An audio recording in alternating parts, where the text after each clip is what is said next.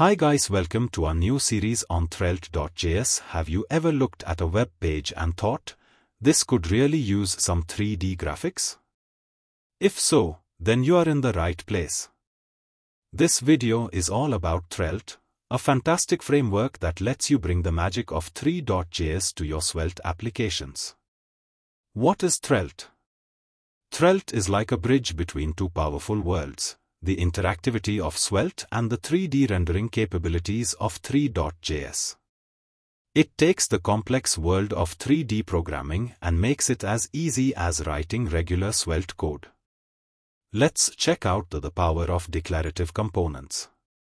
One of the best things about Threlte is that it uses declarative components. This means you describe what you want your 3D scene to look like, and Threlte takes care of all the complicated setup behind the scenes. Imagine building a 3D house.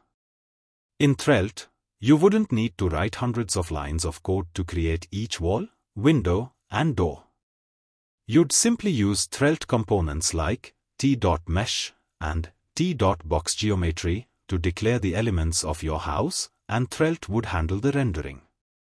The canvas, your 3D world. Every Threlte application starts with a canvas component. This is like your virtual stage where all the 3D magic happens. It sets up the Threlte.js renderer and provides a central state for all the components in your scene.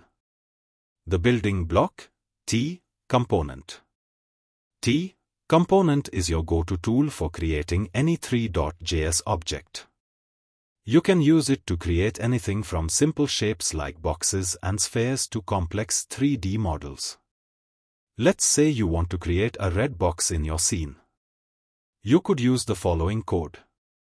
Here, t.mesh represents the 3D object itself, t.boxGeometry defines its shape as a box, and t.meshBasicMaterial gives it a red color. Let's check out the Threlte's ecosystem, extras, plugins, and integrations. Threlte doesn't stop at just the basics. It offers a rich ecosystem of packages to enhance your 3D development experience. Threlte Extras provides a collection of helpful components and utilities, including things like orbit controls for manipulating the camera, pre-built geometries like rounded boxes, and hooks for loading assets like 3D models. Threlte Flex brings the power of Flexbox layout to your 3D scenes, making it much easier to position and arrange objects. This is incredibly useful for creating UI elements within your 3D world. Threlte GLTF simplifies working with GLTF files, a common format for 3D models.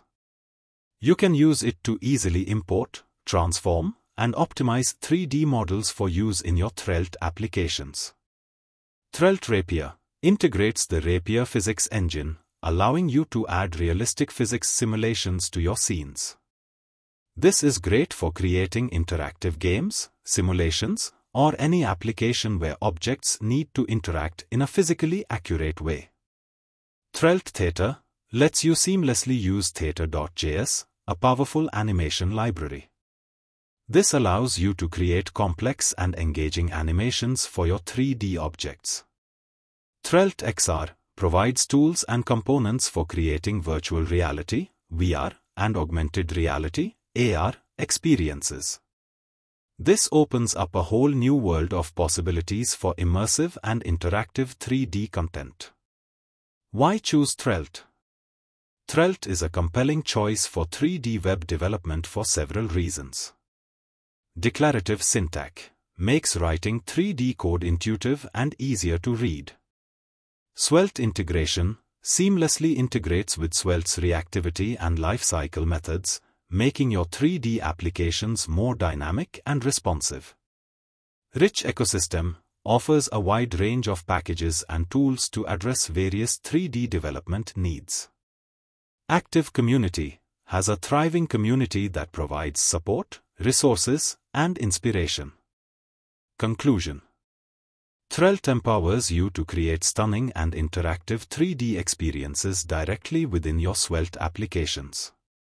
Its declarative approach, Svelte integration, and comprehensive ecosystem make it an excellent choice for both beginners and experienced 3D developers. Don't forget to like this video, subscribe to the channel, and leave a comment below if you have any questions. See you in the next chapter.